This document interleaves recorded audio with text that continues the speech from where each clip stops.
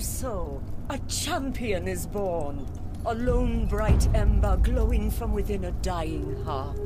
Arise, my chosen. Arise, Nicandrios. You stand before Hera, fairest amongst all goddesses, divine queen of Olympus. Under the shadow of the mountain, humanity gasps its last breath. The gods have abandoned you.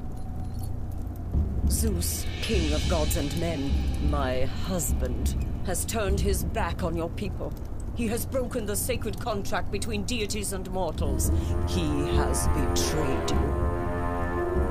You see, we are alike, you and I. Wife and son, wounded by husband and father.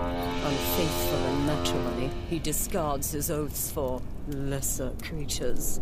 Irresponsible in patriarchy, he discards his mortal subjects, like an ungrateful child tossing away his toys. The law of Zeus is absolute, and the Olympians are compelled to obey.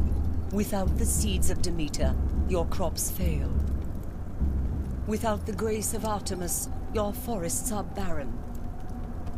Without the gaze of Apollo, your minds stumble in darkness. But I, as queen, am not so easily cowed. Step to the altar.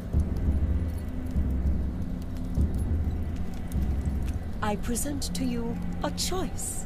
Ascend Mount Olympus, strip these callous gods of their power, and cast down Zeus from his lofty throne.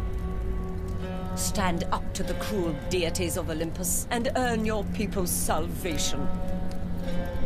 Or remain here, without the gifts of the gods, and watch your world turn to ashes.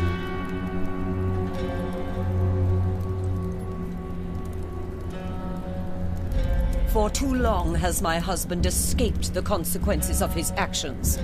But together, we will take what is owed.